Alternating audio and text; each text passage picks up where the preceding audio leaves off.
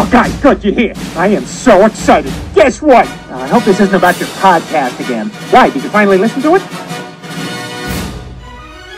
Da-da-da-da, da-da-da-da, da-da-da-da, the Groomer Next Door production. The 1970s and 80s had elbow, gravy train, Purina, meow mix, and bell bottoms. You've changed your clothes, now change how you feed your pet. Like bell bottoms, kick the kibble and join us in the 21st century with the healthiest diet for dogs and cats. Feed naturally, feed raw, feed fetching foods. You're listening to BYOTP Radio. Coming up next, the Groomer Next Door.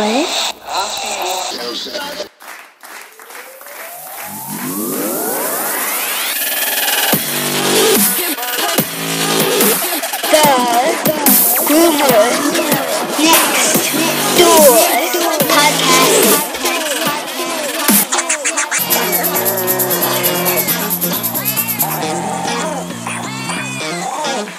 Dun, dun, dun, dun. Hi, nice to meet you. I'm everybody's friend. Hello, pups and kittens, and welcome to another fun-filled and informative episode of the Groomer Next Door Podcast. I'm your host, Chris Green. Joining us this week is Erin Coogan. Erin is an absolute doll who has so much experience training not only the dogs, but pet parents. She has done so much, including compete in the Westminster Kennel Club, and has won with her dog Zero. It's actually really, really amazing to be able to talk to somebody who has been there. I have never had that fortunate side, and we're going to be lucky enough to learn a little bit about a really cool breed called the Ridgeback. This would have never happened if it wasn't for our good friend Troy Allison of Fetching Foods. He was one who said, "You got to interview her. She's wonderful." And you know what? He's right. Well, let's get into our fact of the week. Because we're talking about the Westminster Kennel Club, I thought, you know what? The fact of the week would be fun to go into that. Westminster predates the invention of the light bulb, the automobile, and the building of the Brooklyn Bridge, and the Washington Monument, the invention of basketball, the establishment of the World Series. The first telecast of the Westminster Kennel Club was in 1948. That was 3 years before I Love Lucy premiered. Man, that's a massive, massive competition that has definitely got some longevity. I really thought that was kind of cool. Well, by that sound, Erin is about to make her way into the podcast studio. So with that said, welcome Erin Coogan to the podcast.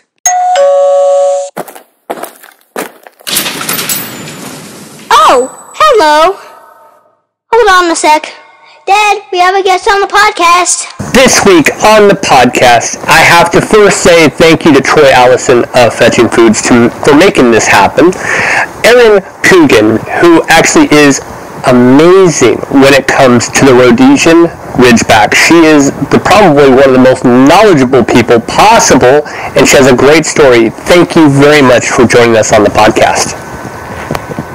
Thank you very much for having me. I'm so excited to talk to you about Ridgeback.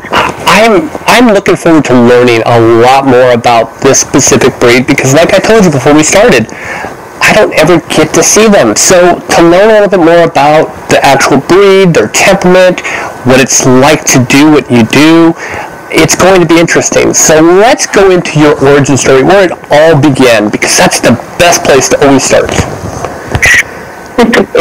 Well, it all began one day. Just kidding. So when I was in college, my boyfriend, now husband, bought me a standard poodle, which I'm sure you see a ton of in your groom shop. And after we'd had him for, 9 or 10 months, I realized I have no idea how to train this dog. he's an amazing dog. I don't want anything to happen to him, but I couldn't figure out how to get him to not run out the front door, not go out on the road. Obviously, if we kept him on a leash, that would help. But I just didn't know where to start. And I was lucky enough to, back in the days when people put advertisements in the newspaper, I found a lady who was willing to help me with some in-home dog training. And it was a life changer for me. And by the time we were done with our, we did a few weeks, number of sessions, she said, I think that you might be interested in doing competitive obedience, which is competition obedience.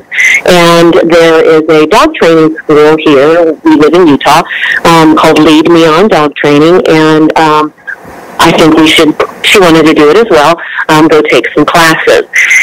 And it really did strike my fancy. I was really interested in it. Of course, with standard poodles being very compliant and easily trained, we were able to get some obedience titles. But heading back to the Ridgebacks, I met my best friend, Jolynn Myers, in these obedience classes, and she had a Rhodasian Ridgeback. He was a pain in the butt. He was free-thinking. He would pest her all the time. He wasn't very compliant. One of those dogs that you're like, wow, I'm glad I don't own that dog. But she worked with him, and she actually got obedience titles on him. And she then obtained another Ridgeback. And over the course of about 2 years, we became close friends, and this was in the early 90s. And when she did a breeding, she bred her second Ridgeback that she got. The first one was a neutered male, but the second one was a show dog. And she bred a litter, and she said, hey, are you interested in helping me get these puppies trained to be show dogs? And I said, oh, all right, yeah, I can do that. I was a kid. What do I know? And I grew to know them better and understand it wasn't them being a jerk. It wasn't that they didn't want to do things. They were just extra smart, and they got bored. Mm-hmm. So when they were bored with the activity, they'd act out and find something else to do. Gotcha. So, right. So that's when I started becoming interested in the Ridgeback. Not that I didn't love my standard poodle, and by that time I actually had acquired a second standard poodle and was continuing with the obedience trials. But I kept this, little underlying interest in Ridgebacks going through my friendship with Jolynn. And when, after, doing it a few more years, I was like, I think I want to have one of these of my own. So that's where it all started. It started in obedience class, and I didn't go out looking for a Ridgeback. It's funny. They found me. It's funny how that works. You don't think it's going to be something that you're going to just dive into head first, and then all of a sudden you're like, oh my God, I'm obsessed with it. I know that feeling all too well. So I always like to ask one question early on following the origin story, and that is soapbox moments. Of course, mine is always when it comes to food and nutrition, but I'm always interested in what other people's soapbox moments are. And so that's where the next question is, what is your soapbox moment? This would be like jumping way ahead in my interest in Ridgebacks and just my experience in, dog training and then showing dogs and handling dogs for other people. But, taking responsibility for your actions. And obviously, that crosses everything, not just dogs. But if you are a dog owner, cat owner, horse owner, you have to be responsible for them, their actions, how they affect everybody around you in your community, and take responsibility. In the amount of rescue that I've done over the last 20 years, generally I'm cleaning up after other people, whether it was a bad breeder who didn't take precautions in making sure that they were only breeding sound dogs without health issues, and then dumping those dogs on somebody because they had the money to buy them, and then those people aren't capable of taking care of a sick dog, or not requiring somebody, again, if you're a breeder, not requiring somebody to go to obedience classes and make sure that their dog becomes a good citizen. Rescue always has to step in and clean up those messes. And that's really been a big soapbox for me. If you're going to be involved in the dog community, you have to be able to say, I can be a responsible person. If not, just step back. Quit it.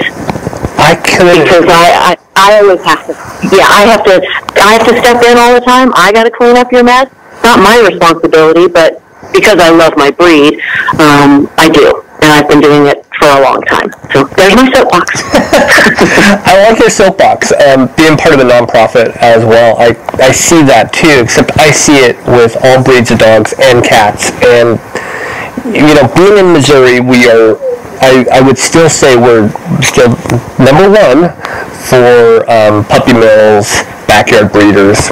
And so I can completely relate. I mean, these people will just, in the most deplorable conditions possible, have these dogs, and they will produce and produce and produce. And they will sell them off and say, oh, they're purebred, and they have all kinds of issues. And unsuspected people are going, I can't afford those kind of vet bills. This is a puppy. Right. You just kind of go, oh my God, are you kidding me? Yeah, that's a rough one. Now, you say the word good citizen, and I love it. And being in training, I completely understand what you're saying, because people look at dogs and go, they're just property. That's another, I'm sure you hear that, and I'm sure that drives you nuts, because it does me. They're a life. They're not property. They're our companion. They're not our iPad. And I guess I treat my iPad pretty well, so I guess I couldn't really say that, but some people don't. But I love the fact that, you address good citizen. These dogs need to have a certain stature about them. They have to be obedient, like a good person. And I love the fact that you use the word good citizen, because you've put them into a category of being humanized, and they should be. And the accountability, I get that, because you are training not the dog, you're training the pet parent, which I don't think a lot of people understand that. Yeah, you can think that a dog is just your property, just like the cows out in the field or whatever, but Ridgebacks are property with big teeth. I like that. And it's your insurance company doesn't care why your dog bit somebody. They don't care if, there was an underlying problem. It happened. And in our society, we don't have room for those kinds of mistakes. Of course, it continues to happen, but again, if you make an effort to have your dog be a good citizen, they can walk down the street and not be a problem. You can have someone come to your door without fear of something, awful happening, or a child can approach your dog unexpectedly and, something horrendous doesn't ensue. That, to me, is a dog that is a good citizen. They don't have to be perfect at sitting. They don't have to be perfect at lying down or stay. They just need to understand, with your guidance, that life is okay. we can get through, and with some training, you can be safe. Everybody can be safe. And you know what drives me absolutely insane? Again, I'm probably still in soapbox mode, but the fact that there's such a prejudice when it comes to specific breeds. Any dog that has a good, strong jawline is automatically a threat. Whether it's a shepherd, it's a pit bull, it's a ridgeback. Chihuahua. Well, Chihuahuas can be very vicious. I'm not going to lie. The smaller dogs are more likely to bite than the bigger dogs. And their teeth are big. Oh, they are. Oh, they are so... And that was my first bite. My first bite was a Chihuahua. It wasn't a German Shepherd. It wasn't a Pit Bull. Do you ever get so tired of a good breed that really any dog can be vicious if abused and treated that way and taught only to hate? Don't you hate that stereotype that's attached to them? Yeah, it's pretty ridiculous. And, you know, you feel like there's days when you feel like people are starting to get over the hump. They're realizing, you know what, this is a human problem, not a dog problem. And then they just backslide based on whatever's, you know, on the media or maybe experience that they've had. But we just, you know, you push forward and try and help people understand this is you're causing this, you got to work harder. But it ends up backsliding and falling on the shoulders, unfortunately, of the dog, and people just forget their dogs. And that drives me nuts. I mean, you got a 3-year-old child that walks on all four and has fur. That's what you got right there. Can you just realize that? Treat them like that. They feel pain. They feel emotion. So in rescue, one thing that I always wanted to know, and especially with Utah, because I haven't been to Utah, and I'm not completely aware of different things that are going on. How many rescues do you actually get because of abuse? You know, I'll be honest, it's generally not abuse in the physical sense, you know, in terms of beating up. It's generally more neglect or lack of responsibility in training and management. I will say, with all honesty, that I've been lucky enough to not had to take in and rehabilitate a dog that has had any sort of severe, you know, injuries or anything like that due to being, you know, beat or seriously neglected. That goes to I think that. Go ahead, sorry. That goes to the simple fact that you're on the West Coast. I've always said this, when you're on either coast, there is a different mindset. There's a different approach to things. Once you get into that middle ground, it's still 20, 25 years behind that. Drives me insane.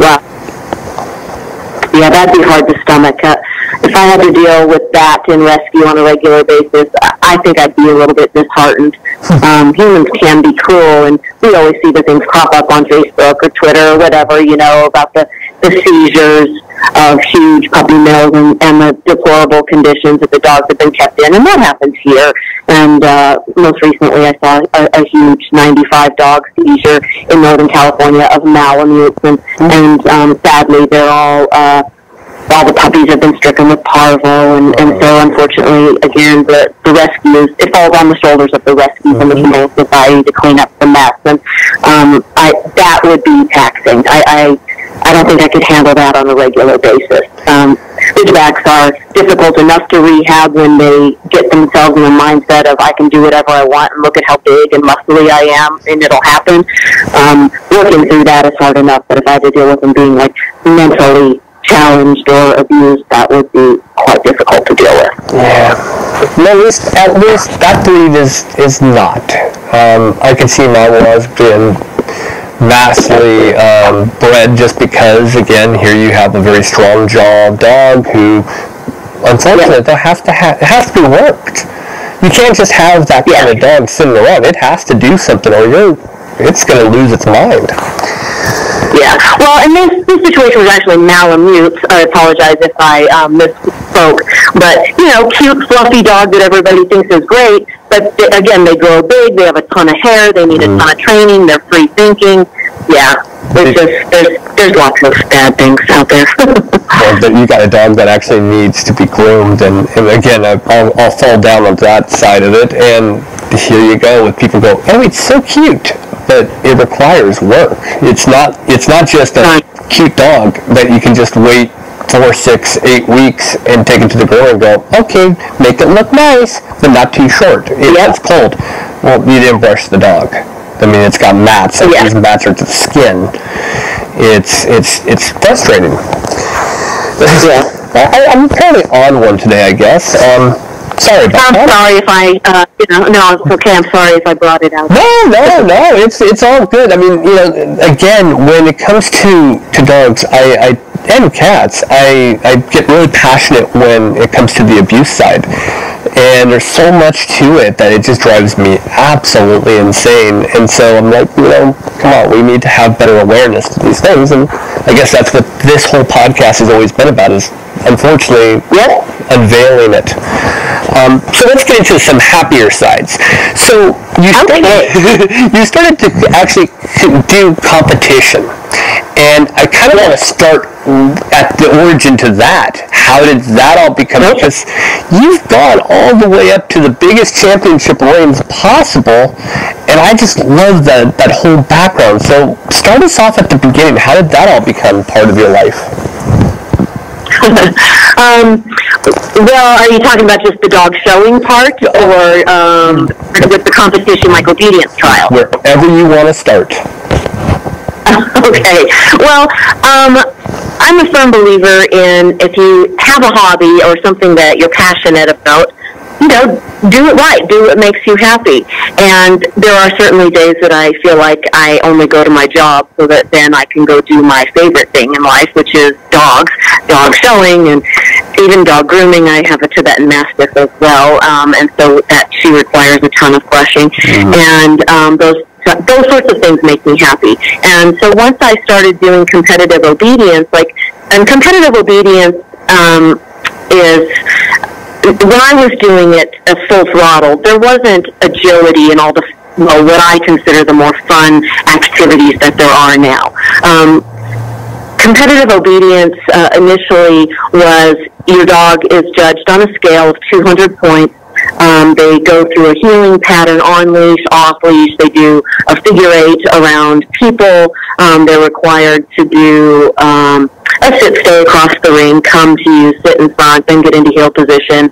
Doesn't seem too difficult, but when you get into a competition setting and you start feeling a little bit nervous, then your dog looks at you like, what's wrong with you? When you start getting caught in mouth and that sort of a thing. But again, starting with standard poodles, who, like I said, are very compliant, and I'll use a comparison to the Ridgeback temperament in a minute, but they liked it. They liked the repetition. They were interested in being a part of that relationship with me, obviously, and I with them. I didn't have children at the time. And it was just a really fun activity and I'm a little bit competitive by nature, so just something that really stuck for me.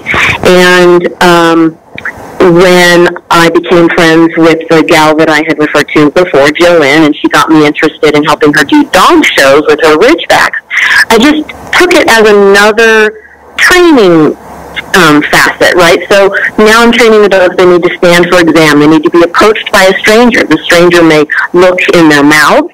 The stranger may look in their ears, run their hands down their tail, check their testicles, things that for somebody like you, a groomer, you appreciate, right? You love it when a dog comes in. They know how to stand on a table. They'll allow you to cut their toenails. They'll allow you to get in their mouths and scrape their teeth if need be. Whatever it needs to be done. So I took it as another aspect of training, and that one thing just led to another, right? Like, I'm doing these competitions with the poodles, I'm going to dog shows showing the Ridgebacks, and I was helping a friend show her Basenjis, and then I decided maybe I would show a Whippet. I would say it turned into an obsession, Chris. I like the obsessions, though. I mean, they lead to great stories. I've been to a couple different shows locally, and I always find that the dogs do tend to enjoy the spotlight. You do see people, say that they're miserable. I don't think they're miserable. I mean, they're getting, brushed all the time. People are watching them. Mm-hmm. But then you do have that one moment, that element that you said, and I'll relate it to grooming, and that is the dog can tell if you're nervous. And how many times do you tell people, your anxiety, the dog is feeding off of it? That dog does not have that anxiety. I'm telling you right now, it's you that has the anxiety. Yep. You leave, the dog's completely fine. But you're, it has to be done really quick because he gets really scared. No, it's actually you. Yeah, I don't need you here to get your dog groomed. You can go somewhere else and get it done. Exactly. And that's why we have dogs that are fabulous with emotional support, dogs that can be, help with canine companions for independence or guide dogs for the blind. Dogs know us, I think, sometimes better than we know ourselves. They know what's coming in our emotions. They can smell it. The dogs that are at dog shows all the time, if you're new and you're nervous, they start to be hesitant. They may not allow the judge to touch them, not because they don't want to be touched by the judge, but they think that your nervousness is because of the judge. Like, why is that person coming up to us? And so a dog may back up and not want to be touched. Really, really sensitive that way, and that's been part of my interest in training as well. Teaching the dogs, no, this is fun, this is a game, this is something we can do together. And those are the dogs that you see shine at the dog show. They do like it. It is something that they've learned to love. And, just like somebody learns to love running and someone else is like, I don't even own tennis shoes, right? I mean, it's life. Sometimes I think the only time I'll ever run is a zombie apocalypse, and most likely I'll be taken down. So, but then I have to realize I play basketball and soccer with my daughter, so I actually am running there, so I might actually survive a little bit. Nice. Now, when it came to your first success, when it was showing, kind of take it back to the first part of, okay, now you're starting to actually succeed in this realm. Then you decide, okay, I'm going to take it a next step further. What happened to actually graduate you to move up? Well, I think it's a tough question because I feel like everything just kind of happens for a reason. And everything was a little, like, one step at a time. So, the very first time that I showed a Rhodasian Ridgeback in the conformation ring, and for the listeners that don't, really understand what that means, is there's a written standard for breeds. They're supposed to look a certain way. And when you go to a show, the judge is judging the dogs based on what the written standard says. So you don't show up to a Ridgeback ring with a spotted Ridgeback. That's not a color in the breed. You don't show up to the Golden Retriever ring with a black Retriever, right? So they're judging based on what the breed is supposed to look like. And so my very first time in the conformation ring, I won. And I'm like, hey! Tell me, this is great. I was lucky. I was showing, and sometimes it is luck, I was showing a very nice young female for my friend, and that went very well. So, as with anything in life, when people see you doing well and winning, they either want to jump on board, I want to be a part of that, hey, can you help me? Which I was lucky enough, that was what happened to me. I'm fairly gregarious, I'm a happy person most of the time, and so people weren't afraid to approach me and say, hey, would you like to try and show my dog? I'm like, yeah, I want as much experience as possible. So I did graduate from I'm showing dogs for other people because I want experience, to, I'm accepting money to show dogs for other people so that I can take my dogs as well and have my expenses paid. And that was a nice transition for me. And then I did that for a number of years along with showing my own dog. Then I got to a stage where I was like, I'm having a harder time showing my own dogs, and in the early 2000s, I had my own Ridgebacks. By then, I had my own litter. Every year, it was called Royal Canin now, but starting in, I think it was 2000 or 2001, EUKANUBA started their EUKANUBA AKC National Show in Orlando. And I went to that for the first time in 2001 with a dog that I bred, and we got what was called an Award of Excellence. I was like, this is pretty cool. And that same dog did really well at our national specialty that year. That was kind of a level up for me. And so then I was like, maybe I want to keep breeding. Maybe I want to continue to better the breed and continue to have show dogs that I might be able to excel with. And so that was kind of like leveling up, right? Okay, before I showed, now I'm a breeder. Now I'm getting accolades with dogs that I've bred, and I've moved through the rankings that way. And it was, around 2009 that I realized I had a dog that was something really special. And that was the biggest leap in levels for me. I was like, I'm going to campaign a dog. I'm going to have a dog that's out in the spotlight. And that's what led me to the Westminster win. Now, I really wanted to actually go into that whole campaigning for the dog. What is that like, and what goes into it? Well, what goes into it? Money. Yeah. How do you get that money? I mean, it's not right. Well, I mean, I'm lucky. I have a career, and I also have a husband that has a career. So, you pinch money here and there. And make decisions on where you're going to spend money and where you don't. But as with anything, life is choices. And I made a choice at that time in my life that I'm going to spend my extra money getting this dog to dog shows. Now, again, we're, 18 years into my dog hobby at this point, and I now had 2 children. And so leaving, on a regular basis on the weekends, was trying. That was pretty difficult. My husband wasn't all too happy about it. So I am lucky enough to be friends with a handler here in Utah that was able to take my dog for me. And I did pay her. She was absolutely compensated.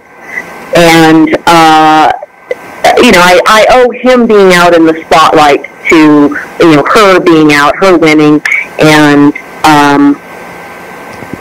then I was obviously able to show him myself when I could. So, kind of a joint venture, per se. Understand. Yeah, I mean, is it crazy? Okay.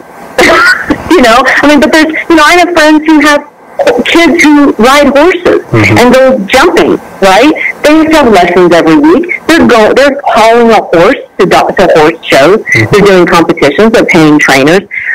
It's really not different. What about the people who are into race cars or people who are into making cars? Or, it's my hobby, and I spend a lot of money making myself happy. How about that? I don't really ever see any kind of problem with it, for the simple fact that, for one, the dog is getting a great life. That's the first one. Second of all, you are having a great life, which ultimately makes the dog have another great life. So it's kind of one of those merry-go-round kind of moments where it just, yes, okay, there's money going into this, but way of life is actually still going well. So that's not a bad thing. I mean, we're talking about a dog who is well taken care of. Just as absolutely probably better than a lot of kids, sad to say, which is always really hard to think that there are dogs out there are cats out there, and there are kids out there who are neglected on a daily basis. So, putting your money into it, your hard-earned money, it's not like you're saying, well, hey, I get this money for free, and I'll put it where I want. You earn it. Your husband earns, so you're able to say, well, you know what, we're able to just put a little bit away so I can do this. It's not a bad thing. I mean, everybody has to have a hobby. Some people like video games, and how much money goes into those little things. I mean, it could be anything. And we all have our own things, our own passions. So I can completely get that. Yeah, and, just to clarify, because people will be like, oh, well, you're going to make all that money back in stud fees. Really? Well, number one, I don't operate that way. But number two, people, I think, have unrealistic expectations of how much a dog would be bred or how much money people pay you to breed to your dog. It doesn't go down that way. And while I'm certainly sure that there are people who have, 20 breeding females at a facility, and of course they would make a ton of money, but those aren't usually dog show people. Those are people who that is their primary income. Mm-hmm. I don't have a bunch of females at my house. In fact, I have one that has her parts. The others are spayed old grumpy dogs. And there's no way in a million years that I would ever be able to sell enough puppies to put back the money that I spent. I spent money showing my dog, well, all of my dogs for that matter, because I like it, mm-hmm. and I want to show people that you can breed good dogs to the standard, and they can win. You can do it yourself, or you can pay somebody else, but if you don't like it, don't do it, right? Like, that's stupid, but I like it, so I'm doing it. And see, that's what matters. Again, way of life is what can we do to tolerate some of the hardships in life. That's, a hobby.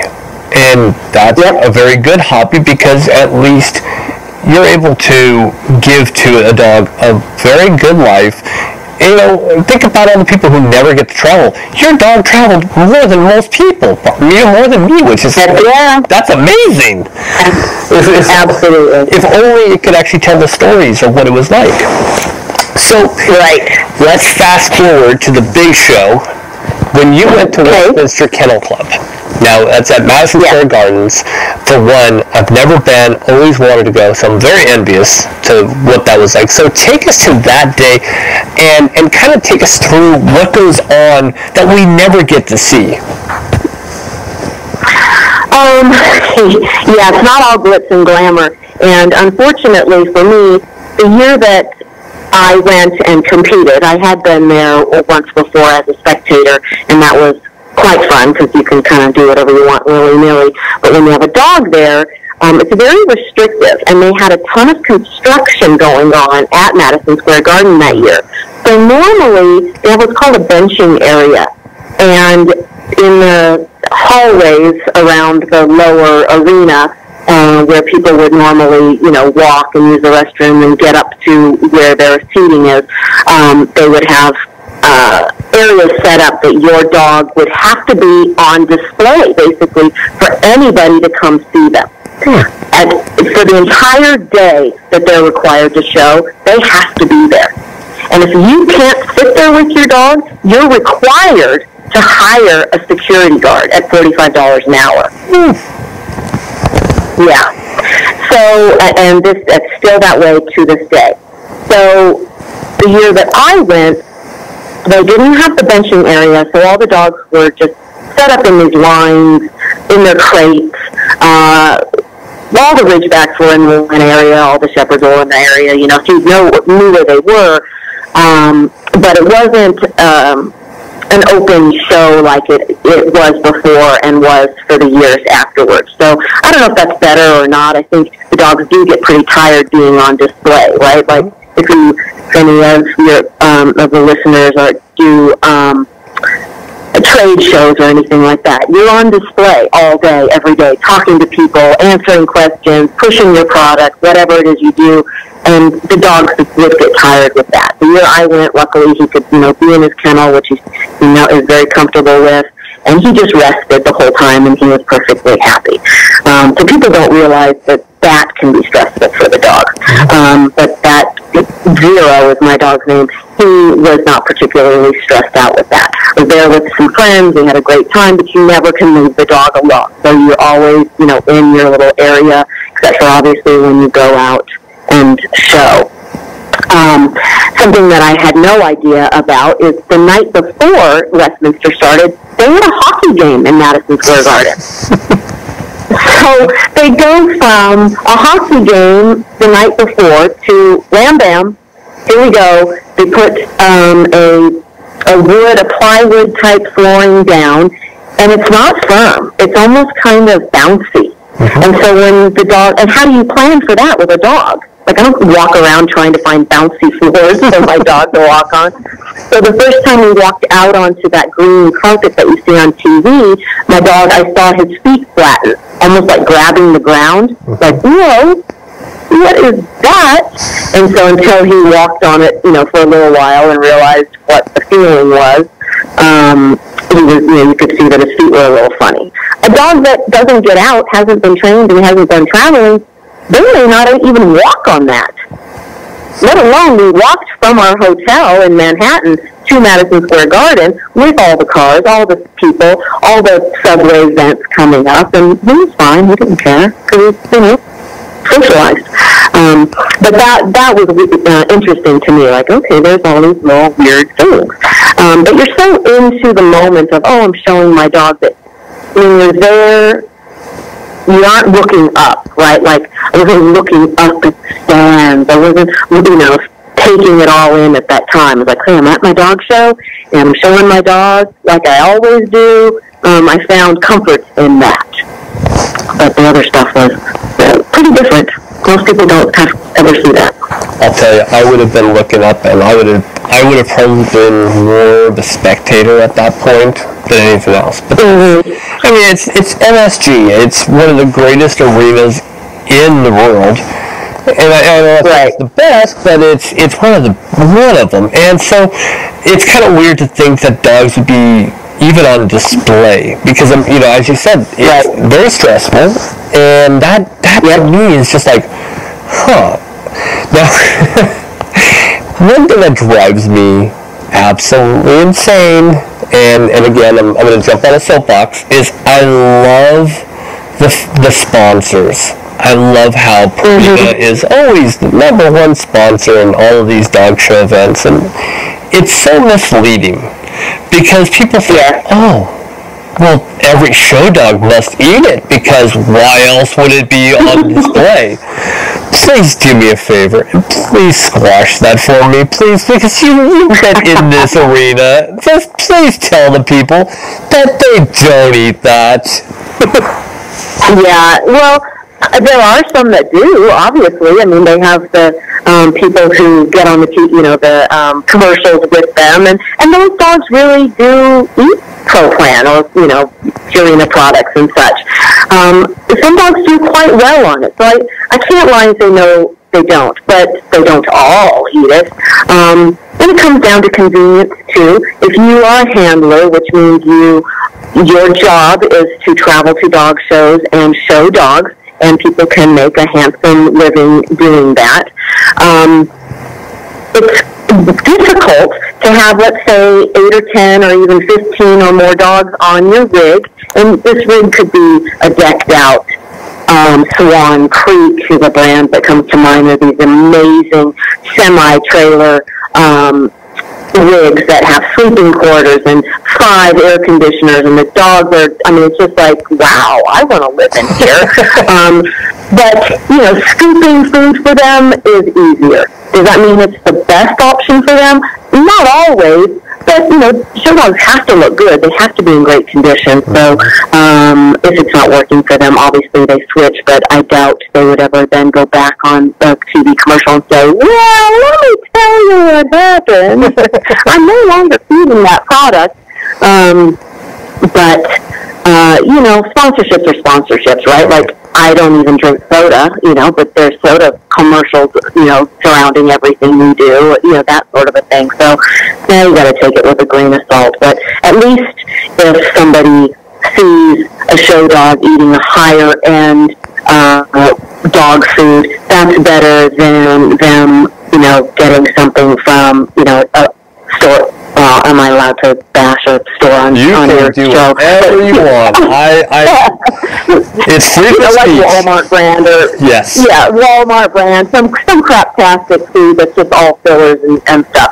But the sad thing is something like that can be fine for some dogs too, right? Like, I gotta watch what I eat. I gotta cut out as much fat as possible. I've been dealing with my my LDL on my cholesterol being a little bit high, so I'm watching some of the things that I eat.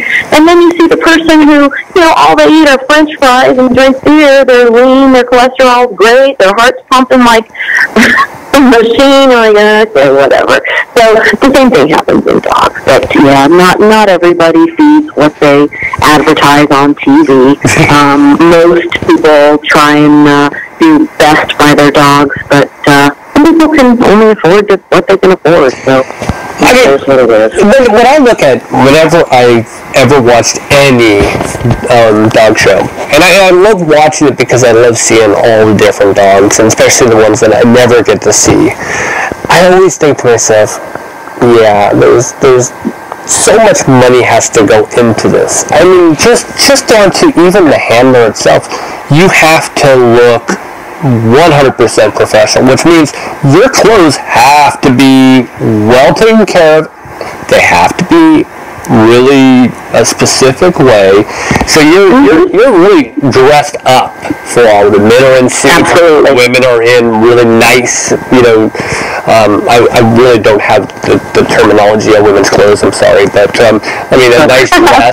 It's the same. Women's suits, absolutely. Well, yeah. There's a it's the same verbiage. But yeah, I mean, it's all perception, right? You want to be respected, you have to command respect. Right. That's right. I look at it, I always, anytime I've ever been part of these things where I'll go in and I'll see these handlers, I always think to myself, you're well taken care of, well groomed, the dog is gorgeous. There's a lot of money that goes into that alone. So I always think there's just no way that you're going to eat garbage food. Here the dogs, you'll see their teeth, they're nice and white. That's not a dry kibble. You'll see the coat is really nice. That's not a dry kibble. And of course, again, I know Troy is listening, laughing as I say this, because he knows everything that I ever talk about always goes back to nutrition. And absolutely, it's how it works out. I mean, how can you see these dogs? Standard poodle, same thing.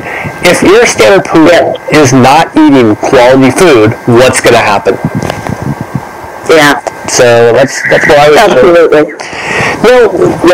Down to the Ridgebacks, because I am completely, like I told you, I never get to actually play with them. I never get to see them. Tell us about their temperament.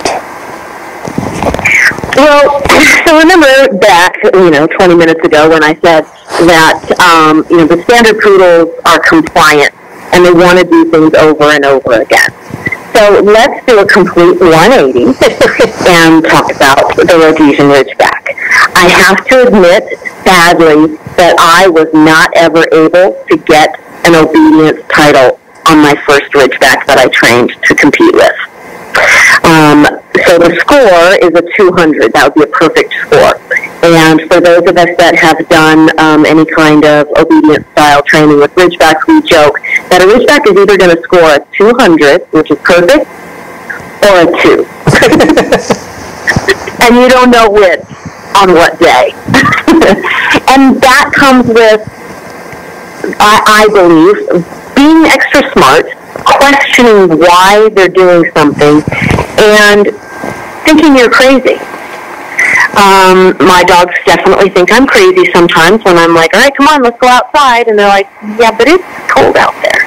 I don't care if it's cold, get outside. And, you have to wait, come on, let's go.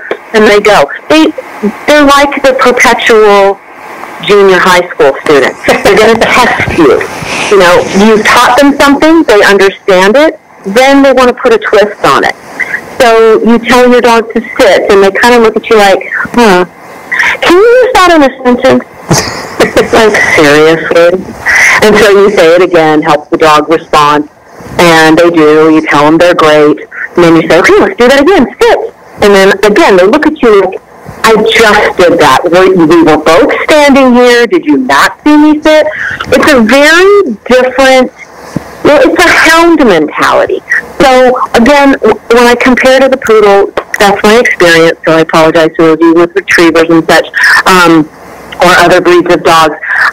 My life is hounds right now, and my life is I manage the dogs we have rules that I have to be really strict on, that I have to require them to respond to, and they do understand the difference between the safety commands, like when I say come, they have to come right to me. When I say here, that means, can you get over here by where I am? I need to be able to keep track of you.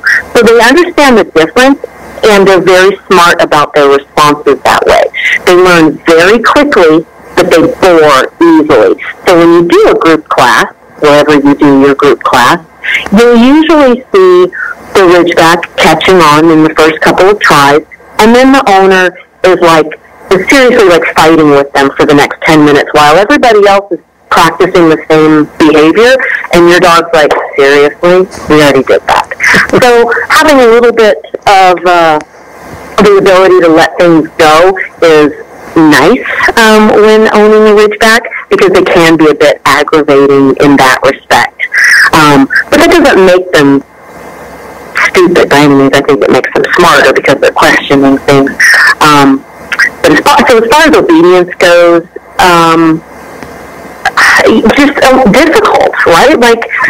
They want to have some say, and when you give them a little bit of say, then they're happy. But if you give them, there's a slippery slope, you give them too many options, they're not going to choose the same option that you would choose. They're very self-serving. So probably it's best to say that a Ridgeback is not good for somebody who has never owned a dog before. Yes, especially somebody who just in their regular life doesn't have high expectations of most things. And what I mean by that, and when people email me hey, I'm thinking about a Ridgeback, blah, blah, blah, I'll say, if you have a little bit of an OCD side to your personality, perfect match. Because you're not going to let things go. You're going to require the same behavior every single time. If you're the kind of person that sometimes thinks that you're going to get away with, sometimes I let you on the couch, sometimes I don't. Sometimes we do this, sometimes we don't. The Ridgeback will completely take over the entire situation, and they will wear you down. Like my 17-year-old daughter. She will wear me down until she gets what she wants. I swear she learned it from the dog. They can be very hard-headed with that respect, and that can be very difficult for somebody who really should have gotten a Labrador or a Golden Retriever or a Cavalier King Charles Spaniel. Those are great little dogs. There are so many other breeds that are also cool and athletic and protective, like a Ridgeback is, yet far more compliant, and if you make a mistake, they don't hold it against you. I tell people also that every time you allow your Ridgeback to get away with a behavior that you don't like, they go in their kennel and they mark it on the wall. I bet you if you climbed in the back, you'd see a little tally mark. And then they may do something right 99 times, and then that one time they don't, and you let them get away with it, they're like, oh, I see. Watch this trick.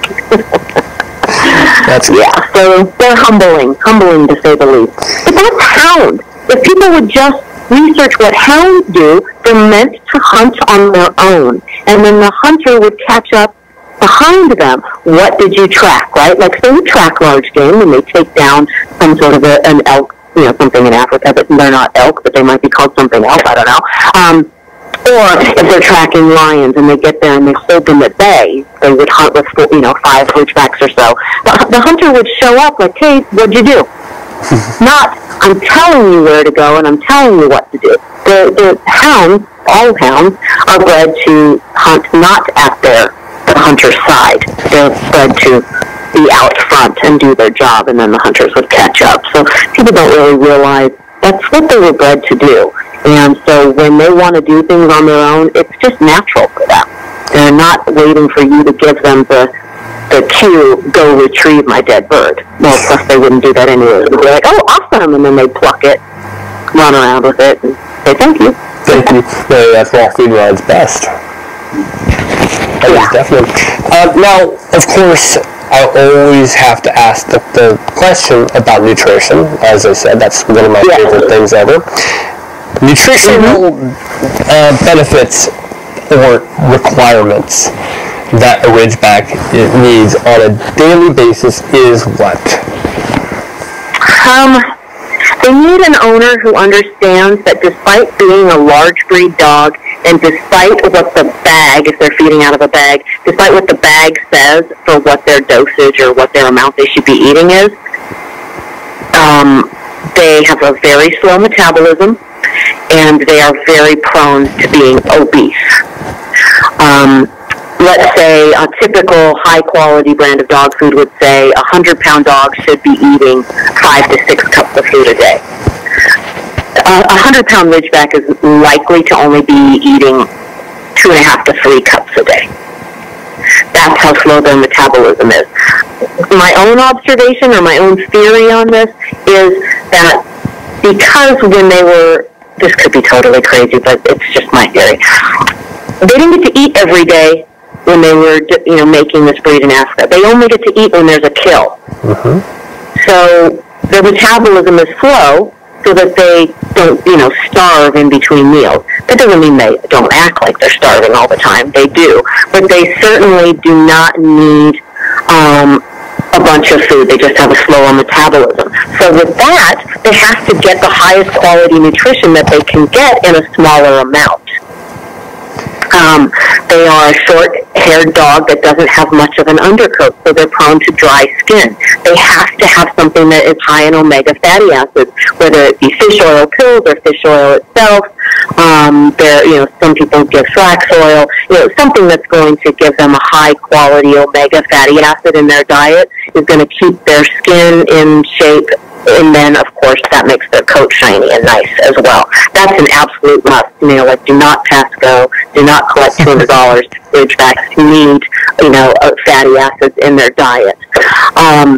They are pigs for the most part and don't do a lot of chewing of their food. They just inhale it. So they need to have things that they can clean their teeth on. Troy would obviously attest to this, and I've had the best luck with it. Raw bones that they can chew on, or if your dog will chew on synthetic bones, they can do that too. Mine won't. They're like, that's not real, I'm not chewing on it. Okay. So they get their raw bones on a regular basis. That's how I keep their teeth clean. That's something to watch on a Ridgeback. And then, go ahead, were you going to ask something? No. Oh, sorry, you just took a breath, sorry. And I supplement my dogs. I do not feed 100% raw diet. Sorry, Troy, but I'm getting there. And that's mainly because of time. I'm leaving the house at 7 o'clock in the morning. I have 7 dogs that I'm trying to get fed and taken care of.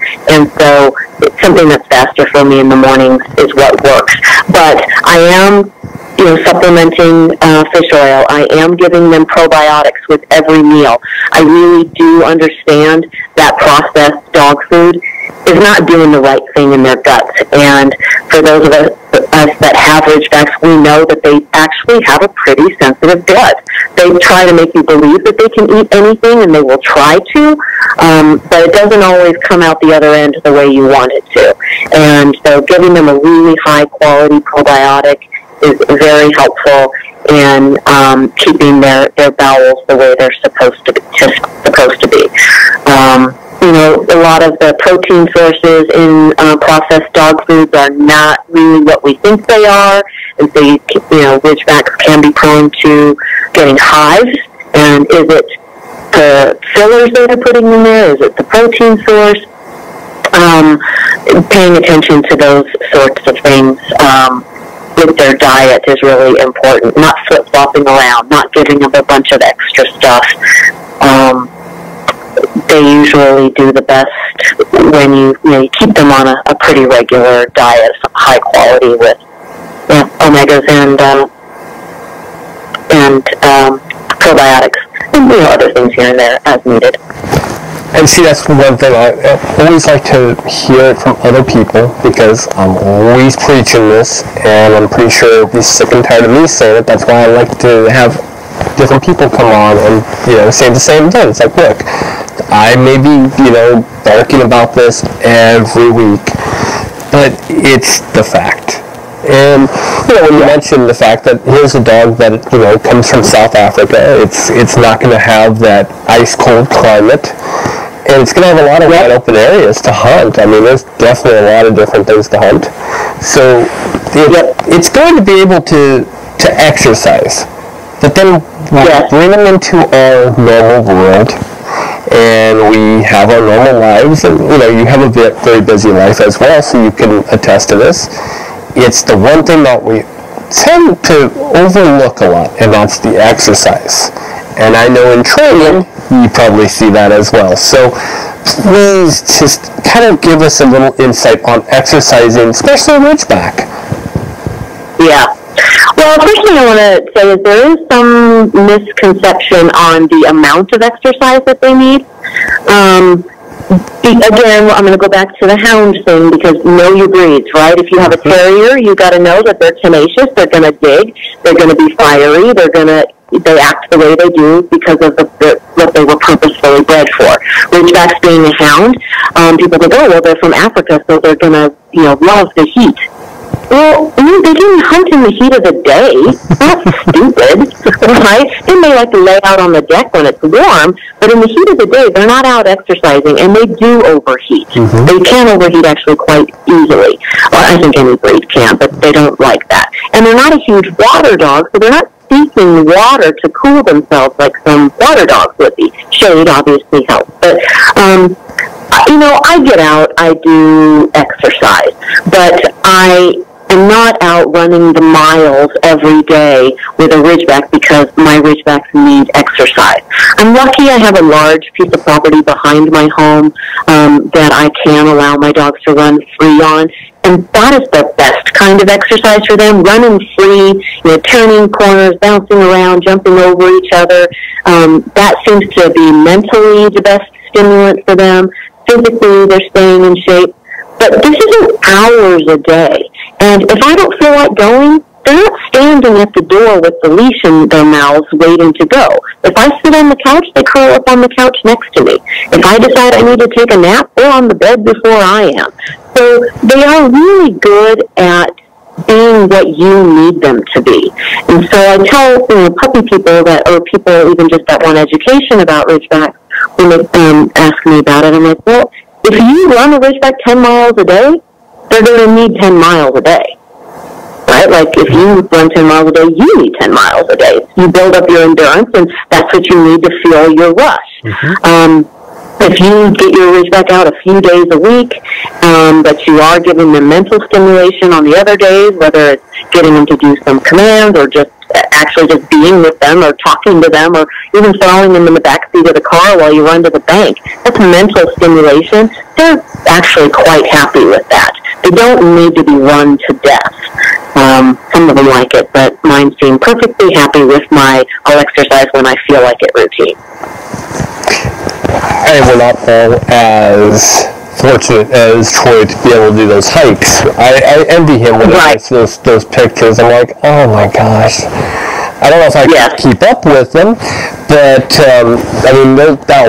that's an exercise that I look at it and go, man, I wish I could say I had the endurance for it, but that's a rough one. But I like the fact that you understand the breed and you understand the limitations too. I mean, I'm sure that, again, being able to train them, being able to show them, obviously weight is a concern whenever you have to go to those competitions because you'll get dinged for it. Yeah.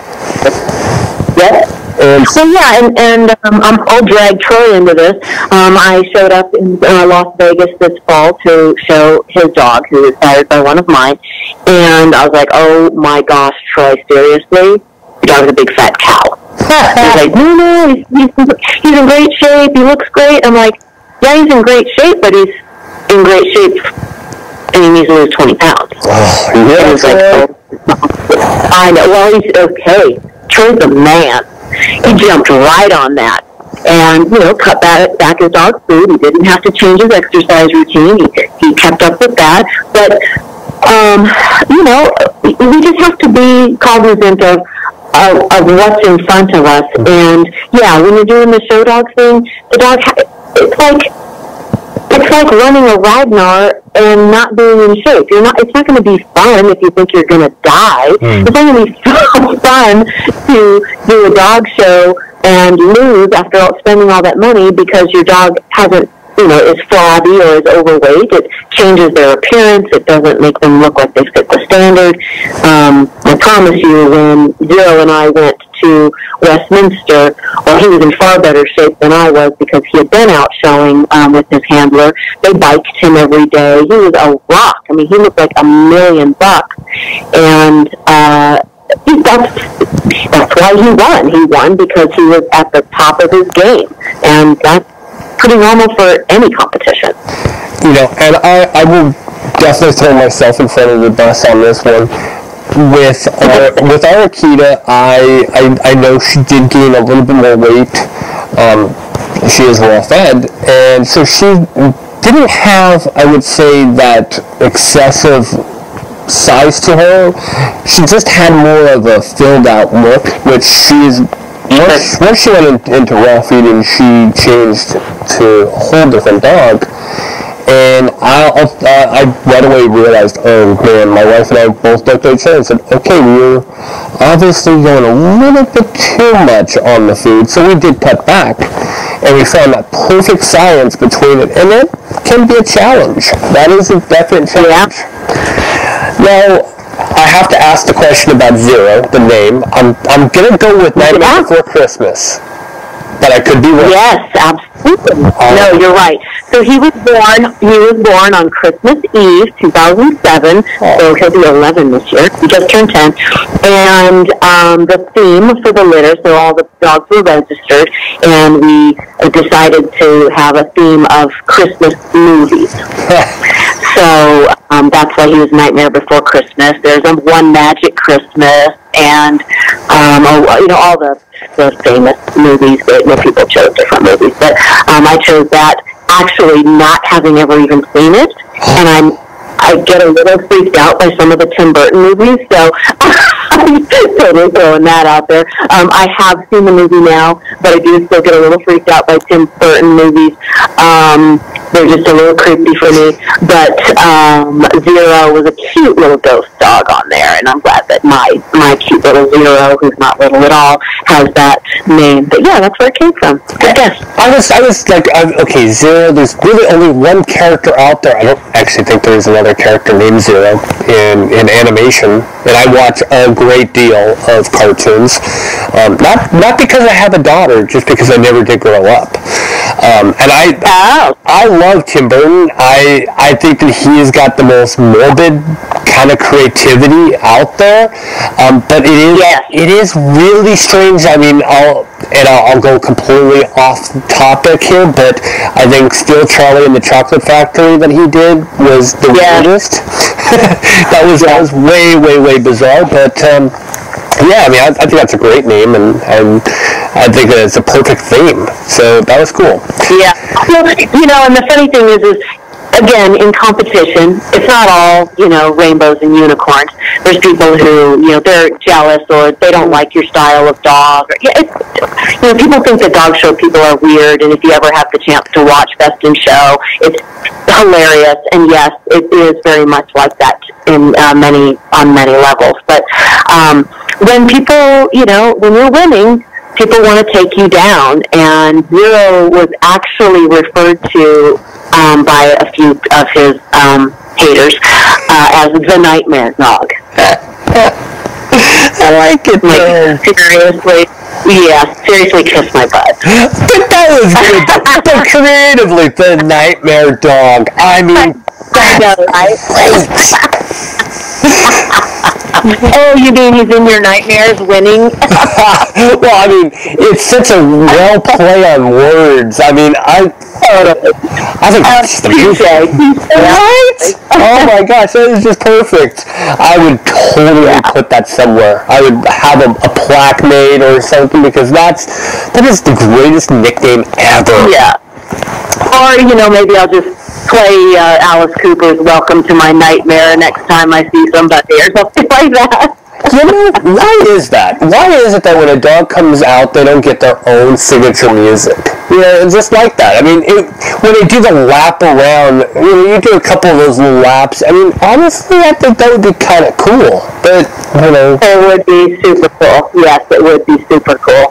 Yeah, it's just one of those things. I mean, and I'll say this from my own perspective of going to different shows, and a lot of times when I'd go right up here to Purina, which I'll tell you that was killer to walk into that place just because of the name.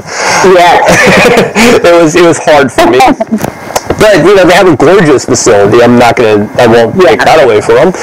absolutely. I would talk to different people that were part of it, and it is a different universe. There's no doubt about that. But they're all passionate about one thing, and that is the dogs. And I've got to give them that. Yep. So, it's true. Is there anything that we haven't covered that we really, definitely should cover before we actually sign off for this episode?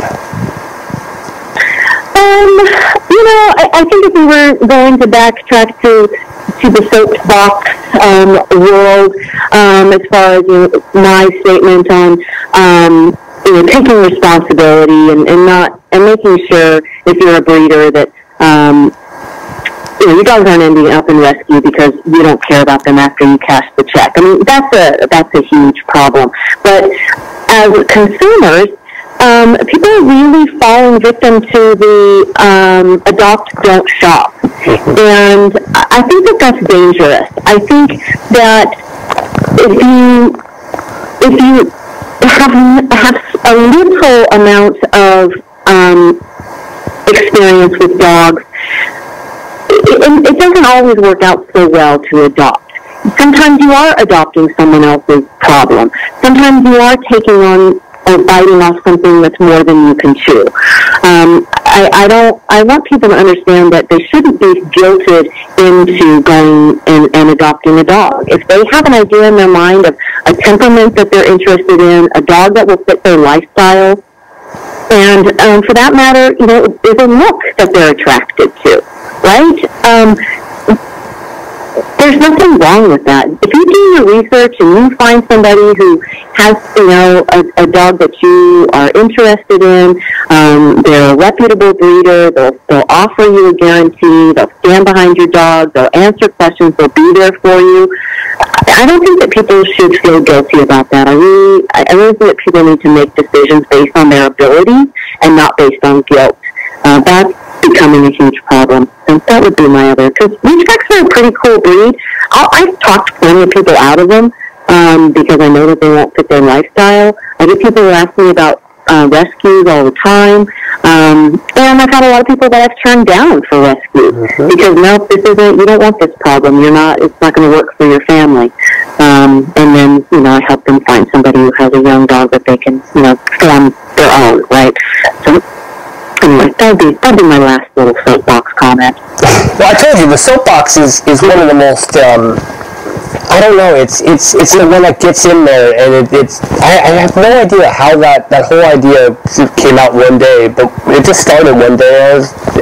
I don't know, even Troy, a week later after he did the podcast, he sent me a message. He goes, I'm still thinking about that. It's something that... maybe we should change the name to like Passion Box or something, but that sounds a little weird. I still like the soapbox, because, you look back to the origin of what a soapbox and that whole thing was, and it was kind of entertaining, so...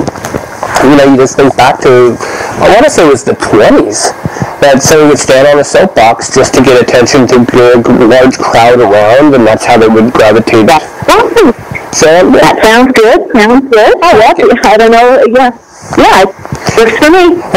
And it's funny because you mentioned something that really hit home to me as well, and that is, when it comes to denying an adoption, it does happen, and it happens more often than I think people really understand. I personally and my wife have declined people to actually rescue different fosters we've had, and that's because we realize they're not going to go to the right home. We realize that maybe these people are just not the right fit for these particular cats. Maybe there's a kitten, and they're older, how are they going to be able to handle that cat? Will it, trip them up when they're walking? Will they be able to maintain that? Will their skin even be able to handle if the claws actually, scratch them? When I say we, I mean even you, anybody in rescue, we're obligated to actually think ahead because we understand what they're getting. Maybe they don't understand completely.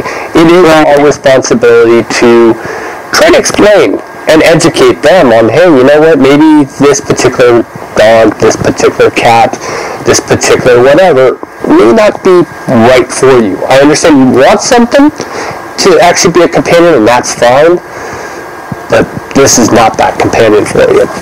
Yeah. So, and as a foster, there's so much emotion behind the fear of failing them. You know that somebody failed them before, and you in essence, are their savior, and you become responsible for making sure it doesn't happen again. So, yeah, there's a ton of emotion in that. People, not everybody, most people don't realize that. Yeah, most of the ones that we do get, I would say probably 95% were just abandoned as kittens. So that's kind of one of those, they never really had anything but abandonment. So it's just a matter of finding them in the right place. Obviously declawing, we are 100% against. You are not allowed to declaw. And the other thing that we really don't want to see, especially because it's the Midwest, is indoor-outdoor cats.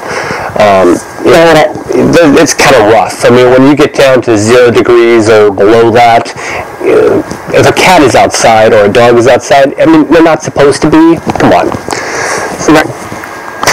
Well, I unfortunately think that we're done with this episode, which makes me sad because I've enjoyed myself. I'm enjoying listening to your stories. I always have a million more stories. Well, if you ever want to, if you want to have a discussion about junior high school English, I could keep you going for like 5 hours. I'll tell you, coaching youth sports. Right now I have second graders in our basketball team with my third grader, being the only third grader. It is weird to talk to a second grader now, knowing that I have a third grader, and the last basketball team were fourth and third graders. So that's in its own self. Kids that are at that age, I don't know. Right. Kids and dogs.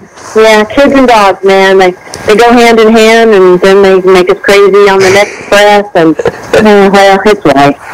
It is true, though. But if you actually look at it, though, kids and dogs, they're the best judge of people, and they give you the most pleasure of anything because they're funny and they're real and they're honest. And for that reason, I wouldn't want my life to be anything but. I wouldn't be able to handle teaching. No, that's not my speed. Sorry to say. That's in your next life. Maybe, but I don't know. Maybe 3 or 4 lives down the road. Well, okay. Any last words you wanted to say before we go? No, just thank you again for letting me be a part of your program there, and just keep on keeping on, as Joe Dirt would say. I like it. I like that. And I like that movie. Joe Dirt was funny. Joe Dirt too, a little bit of a stretch, but it was still funny. Yeah. Well, I'm Chris Green. Have a pet-tastic week. Bye-bye, everybody. Okay, gotta go in my bedtime.